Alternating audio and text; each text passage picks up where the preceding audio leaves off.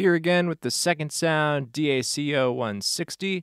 Today I am using the audio to CV function, which will allow me to control this modular synthesizer with my violin. This is a super expressive way of playing. I've made a patch that is going to utilize just the violin controlling the modular synthesizer. No backing tracks, no drums, and I just want to get pretty weird, pretty out, but still showcase how expressive this can be. And then after this, I'll go over to the modular synthesizer and kind of talk about how this is all working. But let's get right into playing.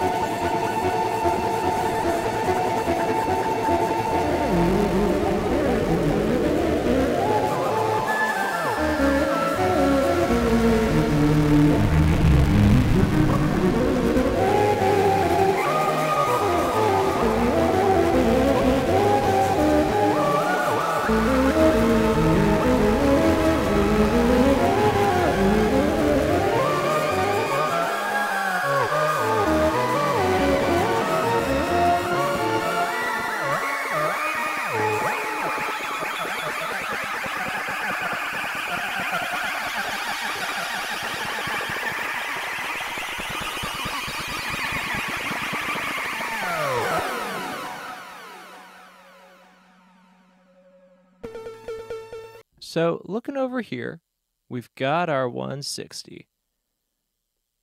here's the input from a violin, goes through the board, and then converts it into 3 pieces of voltage information: pitch, envelope, and gate.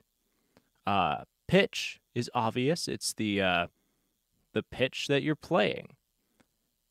Envelope is the dynamic range of the given moment, like soft to loud and then micro dynamics in between. And gate is the onset of information. So every single time that you start a bow or start a pizzicato, it sends out a gate. Those outs transfer into this whole environment of wires and synths. And this is about as far as I can stretch my camera. But basically the pitch, the gate, and the envelope are influencing all sorts of factors over here. Namely, the pitch goes to a complex oscillator, so it gets like really bright and buzzy. And then it also goes into the ER301, which is a sampler, which I've got a basic sawtooth, which is doing that low bassy sound under everything. It kind of like buzzes along. And then it also controls kind of a tableau of chaos samples that are randomly cycling. And then up top, I've got 2 standard oscillators tuned to each other that are providing kind of a background, just basic nice sound that everything kind of floats over.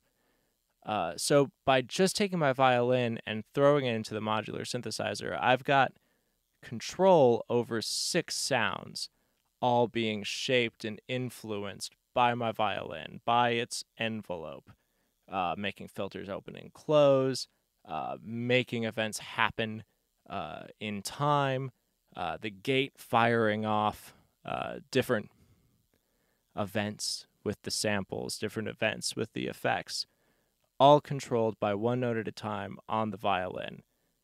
And that's what's so exciting about being able to control a modular environment with the violin. I can create something where the violin plays against itself and makes mysterious things happen.